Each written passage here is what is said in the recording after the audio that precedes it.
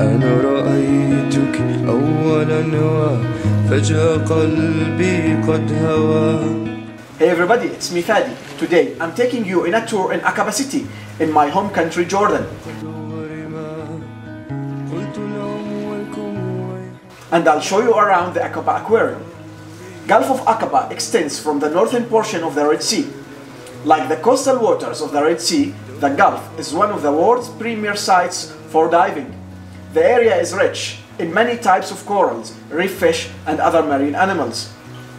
You can find some shipwrecks and some vessels deliberately sunk in an effort to provide a habitat for marine organisms and to boost the local dive tourism industry. One example is the first underwater military museum located in Aqaba.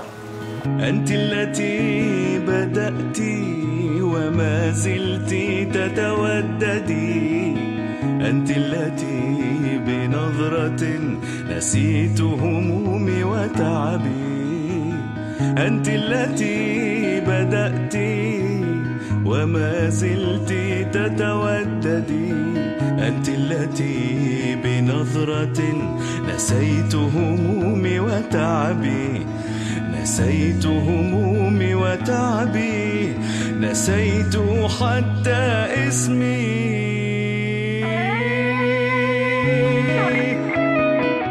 The Aqaba Aquarium and the Aqaba Marine Science Station are managed by the University of Jordan and Yarmouk University.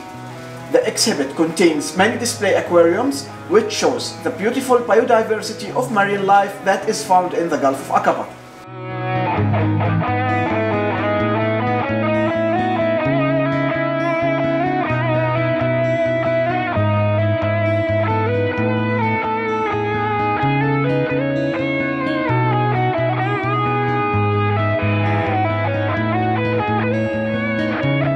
The most impressive fish I encountered is the Napoleon wrasse, or humphead wrasse.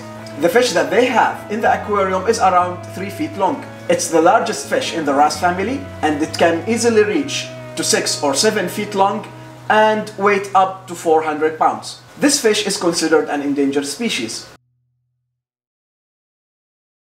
In the Aqaba Aquarium, it shares the same aquarium with another critically endangered species, the hawk-spelled sea turtle.